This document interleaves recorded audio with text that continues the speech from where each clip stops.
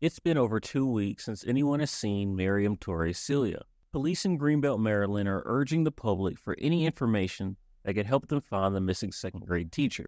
Mariam Sylla, who is known at Dora Kennedy French Immersion School, where she teaches second grade as Madame Sylla, was last seen walking in her neighborhood wearing a multicolored dress and a headscarf around 8 p.m. on July 29, 2023. Friends believe she was headed to Shroom Hills Park, which is about 2 minutes from her home where she liked to walk. Because she is a devout Muslim originally from the Ivory Coast, she was expected to be back home for evening prayer, but never returned. And due to those circumstances, she was reported missing later that evening. Shroom Hills Park in Greenbelt roped off with crime scene tape. The park shut down as police search for a missing woman. Mariam Toure Sylla was last seen at her apartment Saturday about 8 p.m. Katie Wayne is a close friend. Very, very concerned because this is so unlike her. She left her purse at home, her ID, so which means that she was just going to walk and come back home. Friends immediately searched the area and posted missing person flyers in the park, hoping to find Sylla and bring her home. But despite that search and an extensive search a few days later by police, no trace of Sylla has been found. Investigators say her cell phone records, social media, bank accounts, and passport have given them no clues. "We want to see Mariam," her sister said, having traveled from Ivory Coast to join the search. "We are all concerned and we are all sad." I would like my Mariam come back. We love her. We need her. Please, Mariam, come back.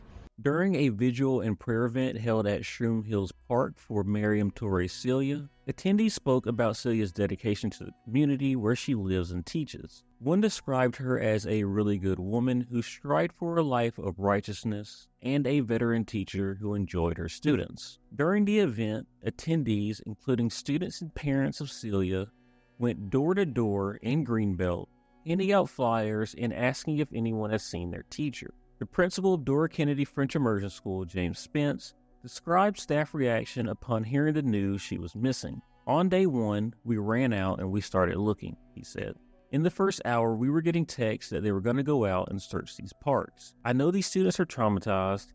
I know that their teacher is missing. I'm traumatized as her colleague to know she's missing. But her friends and colleagues are still hopeful that she'll be found safe." Police say they are receiving a lot of calls about this case and said that they have gotten tips from as far away as Pennsylvania.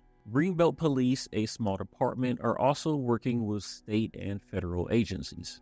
Greenbelt Chief Richard Bowers said during a news conference that they believe that someone knows something about where Sylla is, but they haven't come forward. He said the more time that passes, the greater their concern grows. Greenbelt Police also said that they have no information that might link Sylla's case to the discovery of 2 unidentified bodies in other parts of Prince George's County that they found in the past 2 weeks.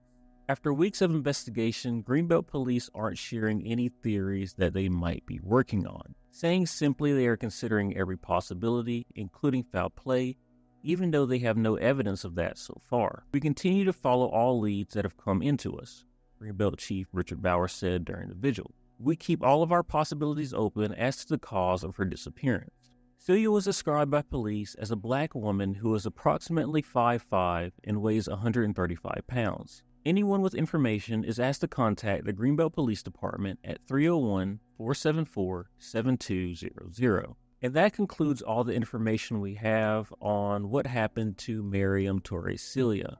Hopefully she is found sometime relatively soon so that her family, the community, her fellow colleagues, and her students and their parents can have closure. From what I've noticed with missing person cases, a lot of them are solved relatively quickly, but there are some that do take a little longer to be found out. Hopefully she is safe, and this is all some sort of misunderstanding where she didn't communicate where she was going.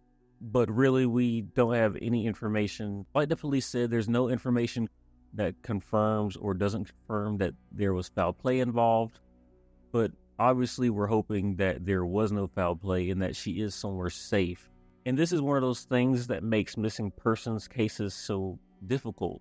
It's that there's never really any closure until you can find that person. So until that point, you're just kind of waiting for any information to come out. Hopefully this video brings some added awareness to this case, and hopefully, like I said earlier, her family, the community, her students, their parents, her co-workers, everyone does get some closure, and we find out where Mariame Toure Sylla is. But that's basically it for me. Thank you so much for watching this video. As always, don't forget to like, comment, and subscribe if you haven't already. It helps the channel. It helps the video. It helps everyone. So hopefully you can do any of those things if you have the time and ability to do so. But that's it for me. Hopefully we do get some more information, and hopefully Mariam is found safe and everything goes back to normal. But that's it for this video, and like always, I will see you next video.